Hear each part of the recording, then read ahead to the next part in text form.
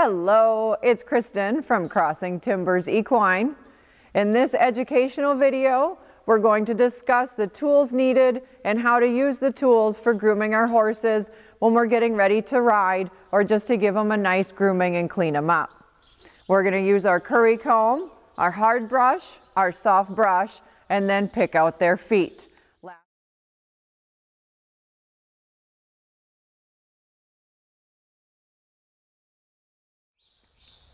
The first brush we're going to use is going to be our curry comb. The curry combs are usually made of a harder rubber material, usually in the shape of an oval. Curry combs come in a bazillion different shapes and sizes. You just need to find what works for you and what your horse prefers.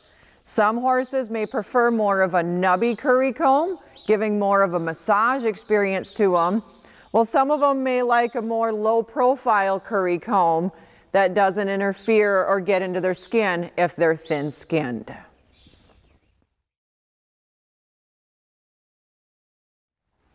After we do the curry comb, we're going to want to brush with the hard brush.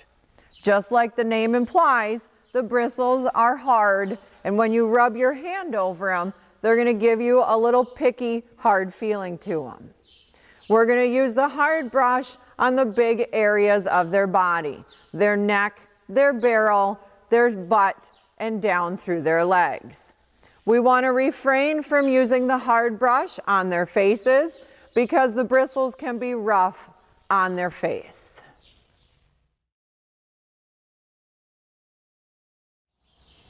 After you finish brushing their whole body with the hard brush, the last brush you're going to use is the soft brush.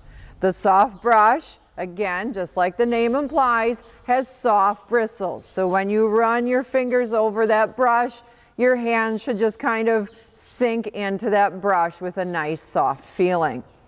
The soft brush is our finishing brush. That's going to clean up any hair or dirt or debris that the hard brush has left behind.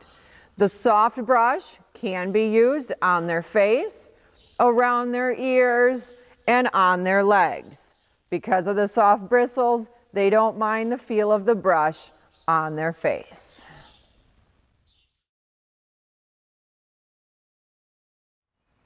Our last and most important step is to pick out their feet.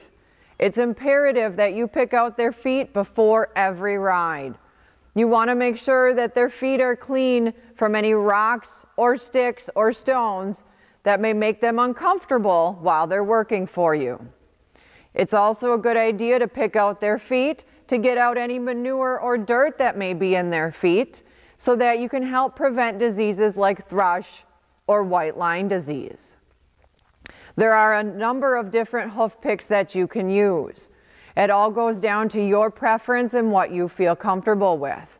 Some of them have the pick and the brush, and some of them are just the pick.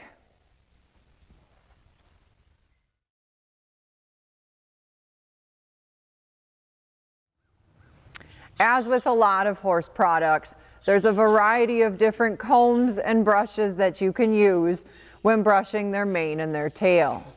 Part of it comes down to owner preference, and some of it comes down to what your horse's mane and tail works better with. Some that are thicker will do better with a comb, and the thinner ones may work just fine with a brush.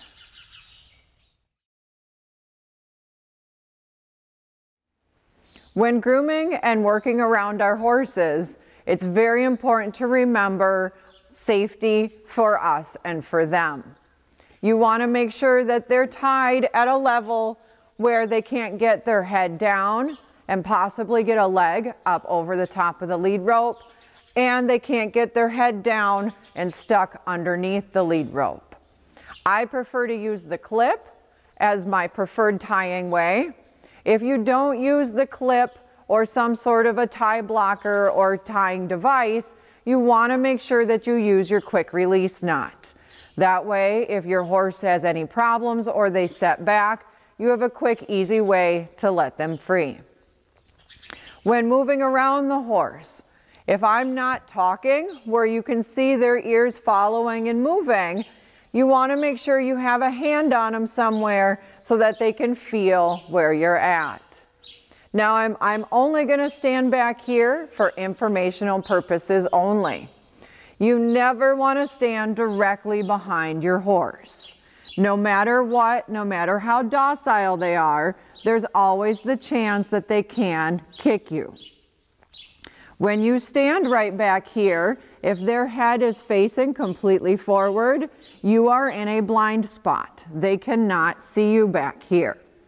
You can tell by looking at Cat's ears that he can hear me back here, and he can also feel me.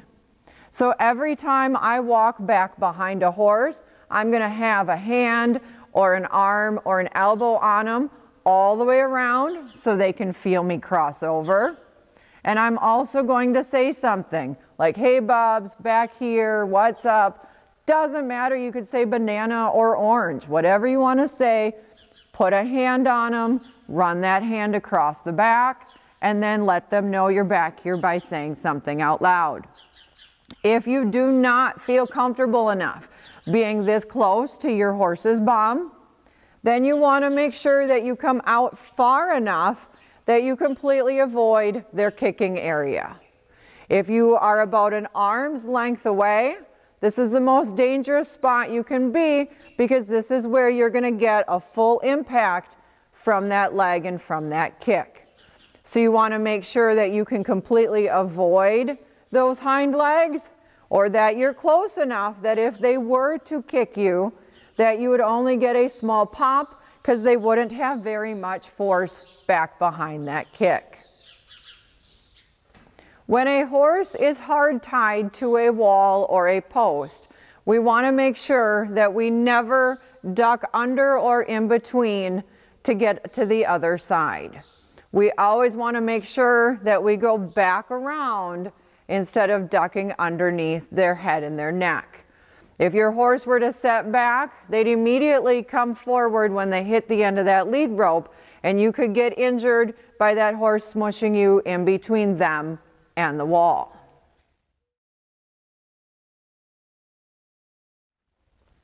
Now we're going to start with our curry comb. When we use our curry combs, we're going to use it in a circular motion across their body. Remember that the curry comb is going to be used on their neck, their barrel, their bum, and just down to their knee on their leg.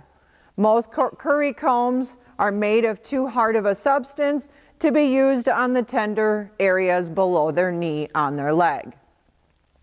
We're going to use that curry comb in big sweeping circles. The purpose of using this curry comb is to get up all the hair and dirt and debris that can be down and in their coat.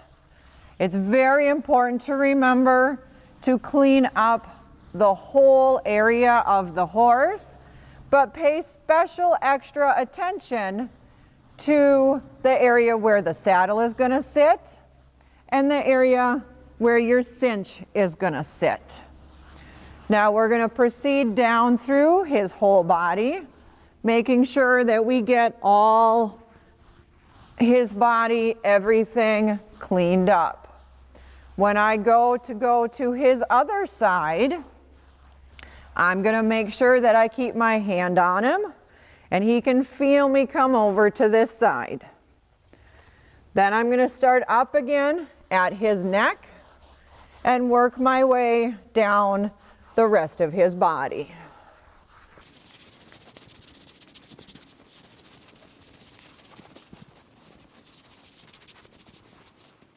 After we finish grooming him with the curry comb, our next step is going to be to use our hard brush. Our hard brush we're going to want to use in short, sweeping little strokes throughout their body. When I start up at his neck, I'm going to come down and lay out and smooth out all the hair that I roughed up with the curry comb. The hard brush is going to pull away any loose hair, any dirt or debris that the curry comb loosened up.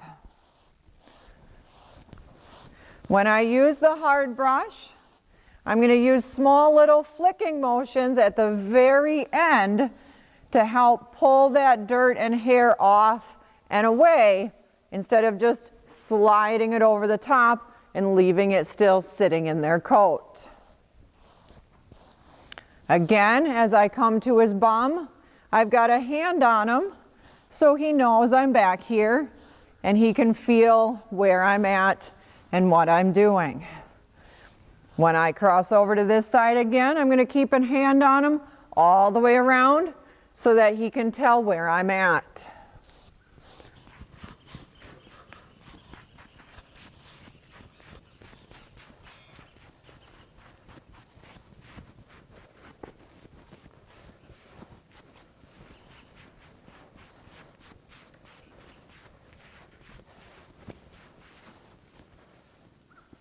Our last step is going to be our soft brush.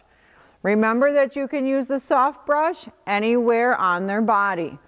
If you're going to brush their head, make sure that you steer clear of their eyes and that you steer clear of their nostrils.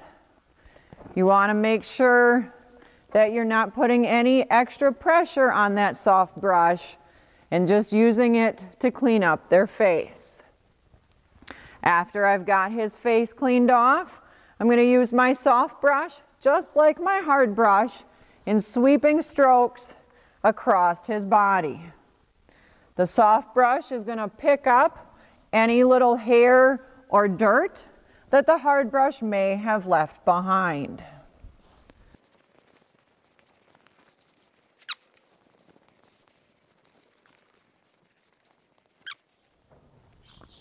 Now that we've got our horses all groomed up, using the curry comb, the hard brush, and the soft brush, now it's time to pick out their hooves.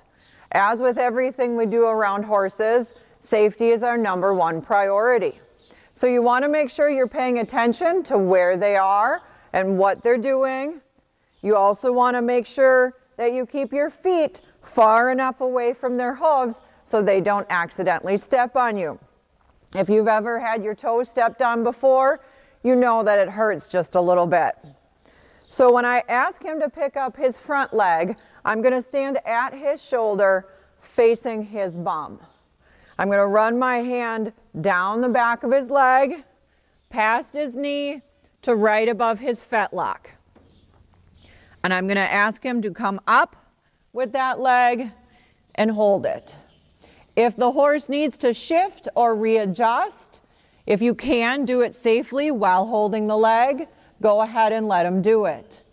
If you need to, put that foot down, readjust them to where they're square or close to square, and then go back and ask for that hoof again. When I put the hoof down, I want to make sure that my feet are far enough out from underneath that I'm not going to get stepped on, and I'm going to guide that hoof to the ground and let him set it down.